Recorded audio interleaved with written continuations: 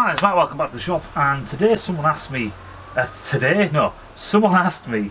me a Facebook message saying there's something they don't quite understand. They actually sent me two questions. Oh no, there was one and then the other, which were, you know, heavily based around the same thing. Someone asked me, why don't they use big-assed roller bearings and all the rest of it in cars? You know, why do they use them? What did he say? Little shitty thin bearings, shell bearings. Why do they use shell bearings in cars and not proper bearings, as he put it? Well, like I said to him in the comments, news for you, mate, is that most motorbikes that are bigger than fucking 5cc, well, bigger than 125s and 250s or what have you, have shell bearings. Shell bearings, plain bearings are the way to go. We'll go into that in a later video of why exactly. What I want to get at is the comment or the message that someone sent me on Facebook, which was about these little bastards. These Fidget dickheads. I can't stand these things. They do my fucking head in. I don't know why. I know what they're for. You know, they were for ADHD kids or whatever, to try and keep them, you know, if they've got something to sit here and spin that's quite, you know, therapeutic. Does my fucking head in, to be quite honest. And someone said, if you look, if we just stop this for a second, he said inside it's just a plain bearing, just a standard skateboard rollerball bearing. I said, yeah, that's right. He said, so how come, he said, one thing I don't understand is how come when you spin this, just the once, we're going to fucking wait for it. It goes forever. He said, how come this does this? Come on. Oh God. I think I'm getting cancer waiting for this thing. Yeah, you can see it takes fucking forever. And then if you get a screwdriver and pop off these little thumb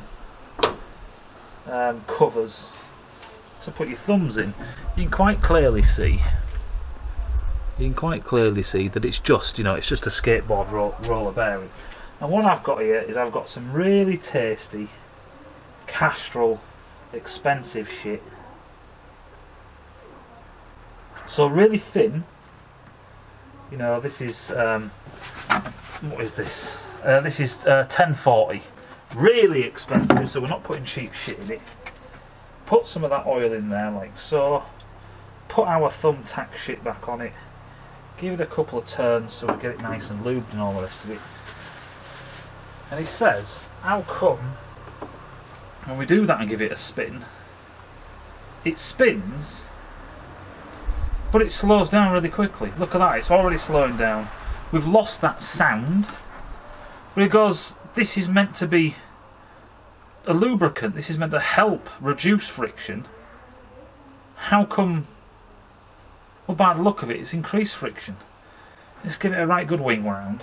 Even when we give it a right good wing round and let the oil heat up and all the rest of it, it slows down. It's fucking slowed down. We were waiting forever before. So we've got rid of the noise.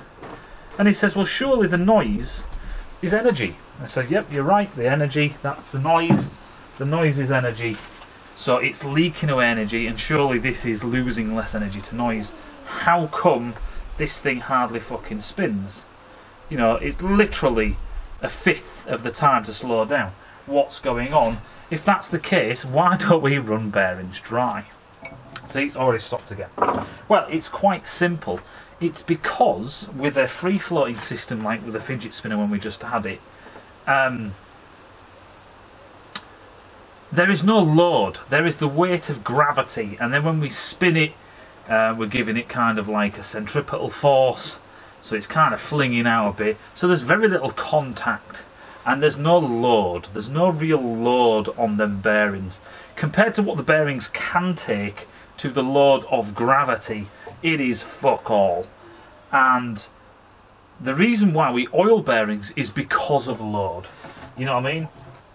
So we need to put, you know, we need to basically, we load up the bearings. We put some weight on it, that's the best way to think about it. We put some weight on them bearings.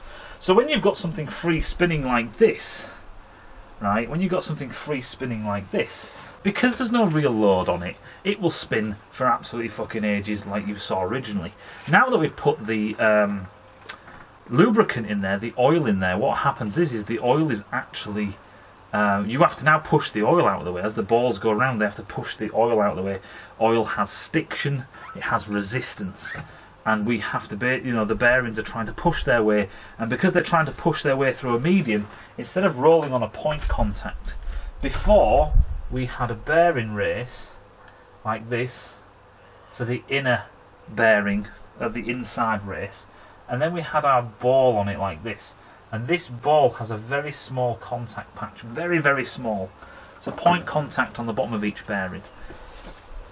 Now what we've done is we've basically just filled this up with lubricant, and there is now friction between the lubricant. You're trying to drag that lubricant round in a circle, and that takes energy out of the system and it slows down due to basically friction. So you'd think that lubrications actually cause friction. They do it in a surface, in something that's unloaded. Now, when we actually run mechanical devices and all that, we put a load on them. We put preloads on the bearings. There is axial, there's radial forces, axial forces. There's all these forces that are trying to move everything out of the way. Putting load on things when we increase the speeds and all the rest of it. Now, if it was just point contact, because these loads are high, because these forces are high, instead of having a little pissy force, which is just the weight of the fidget spinner, you have a massive force in comparison because it's loaded up. And the friction between that point contact and this in a race would be so high that it would literally start to burn, it would literally start to melt, and they'd melt and weld together, which is not good.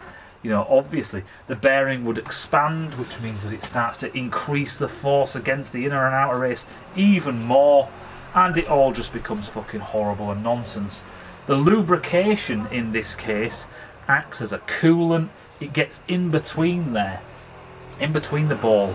So even though it is a higher force instead of just free spinning, when there's a load involved, that oil film, it's easier to skate on oil than it is a hard point-to-point contact.